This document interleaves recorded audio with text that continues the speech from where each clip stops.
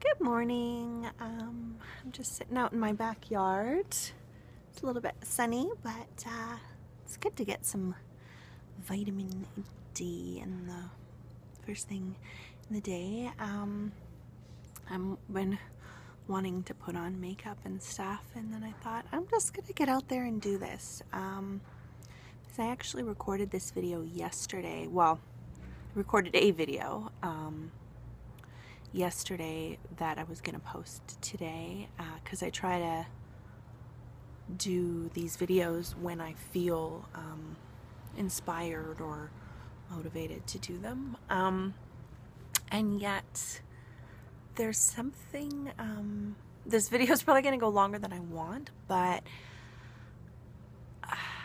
I'm feeling like I'm saying too much, I'm talking too long, maybe with the rambling. There's sort of a balance when it comes to vulnerability, like as an example in a relationship.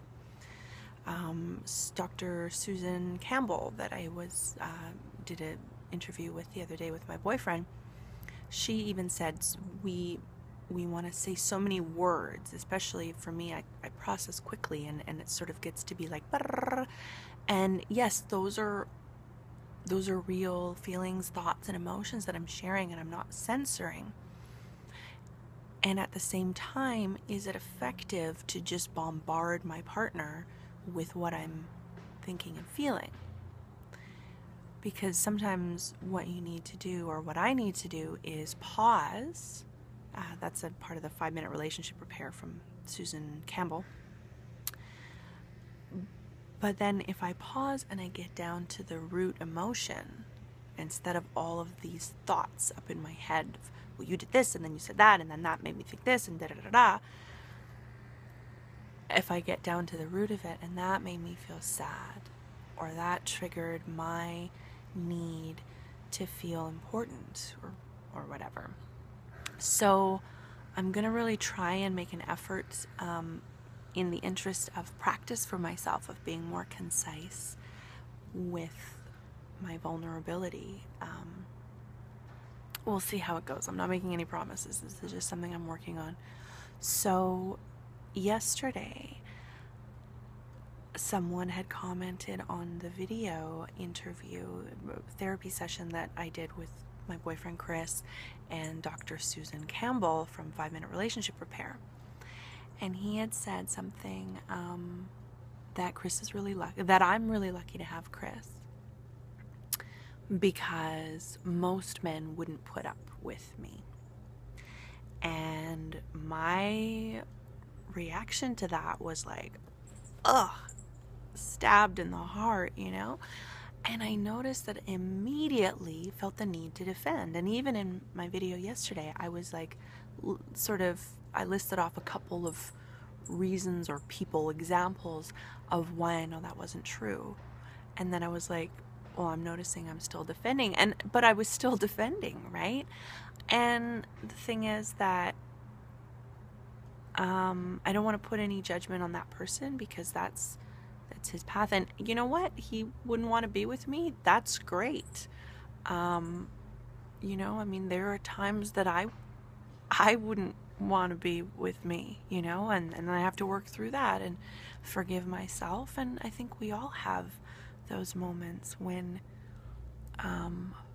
there's that song by Pink, I'm a hazard to myself, you know. I think every human being has those moments where we feel embarrassed or ashamed, or we come from a reaction of hurt and then later look back and say, well, I wish I had handled that better.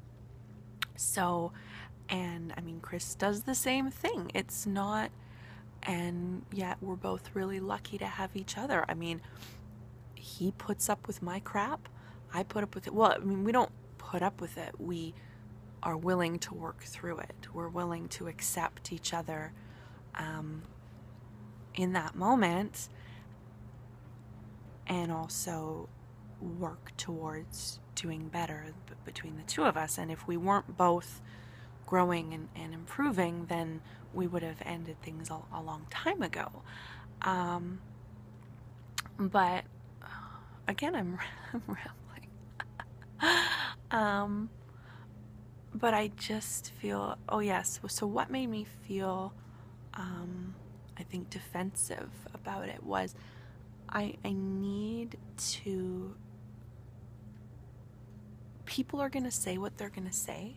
And if I was watching a couple talking, I mean, I'd probably have my own judgments and things that I think are better. So, in fact, just today I had commented on something, and the person had commented back,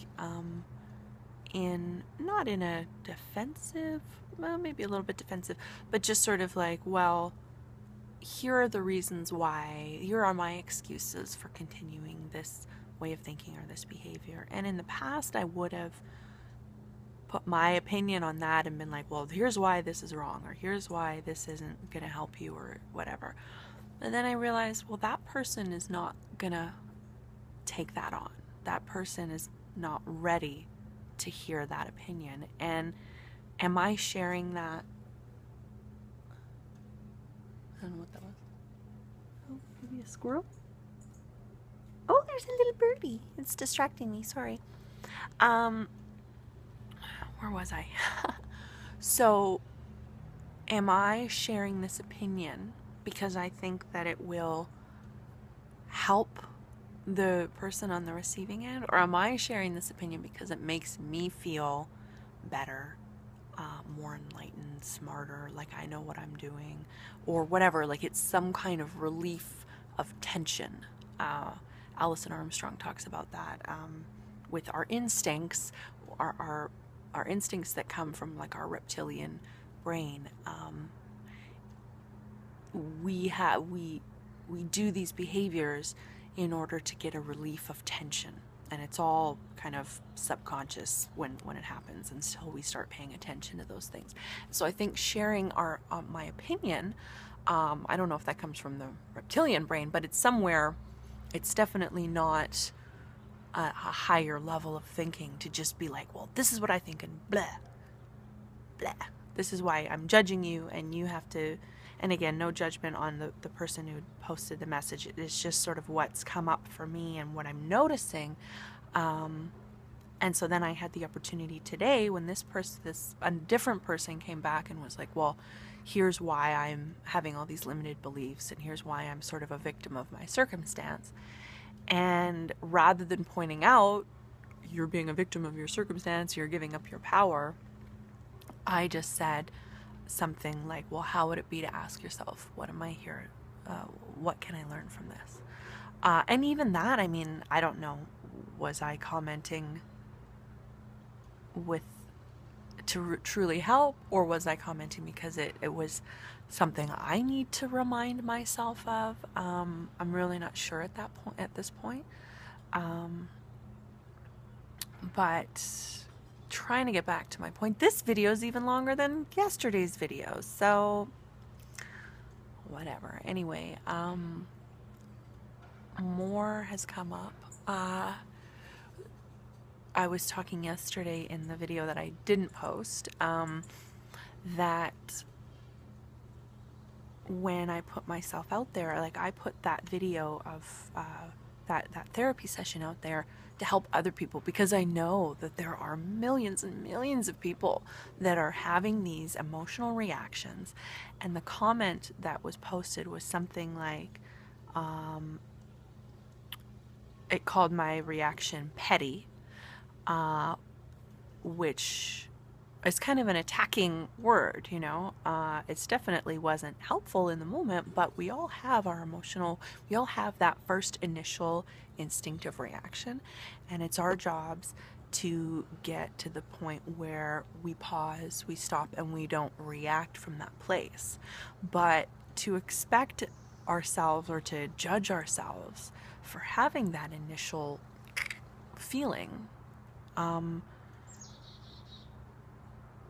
don't think that that's going to help anyone. And maybe one day I'll get to a place where I don't even feel those things. I just notice, oh, isn't that interesting that he said that? And 10 years ago, it might have made me feel like this, but I feel nothing now. I don't know. That would be great, but I'm not too worried about it. Anyway, so I'd like to get more concise because I want to get to the root emotion. And oh yeah, and the point that I had wanted to make yesterday was just about not hiding our light. You know that song, This Little Light of Mine, I'm gonna let it shine.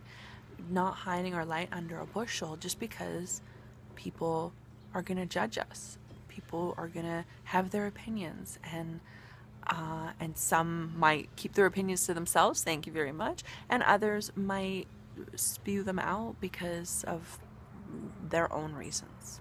Whatever those may be, it's not for me to say. But I want to get to the point where I don't hide my light, and I don't, cover myself up and try to protect, and I don't lash out in defense mode, because what people say and what people do, for the most part, has way more to do with them. My behavior that I do has way more to do with me than anything you've done or said to me. And the things that you do and say to me have way more to do with you and your programming and your habits and how you grew up or whatever than it has to do with anything that I've done. So I think it's important to remember that. And if you're still watching, wow, you are a trooper. Anyway,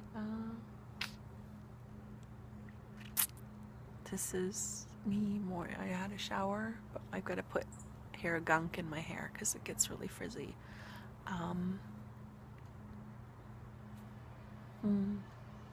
Thanks for watching. I really appreciate you. If you are watching this right now, thanks for sticking it out with me. That means a lot. And if no one's watching this and it's just me, that's okay too. Yeah. Okay. Have a great day.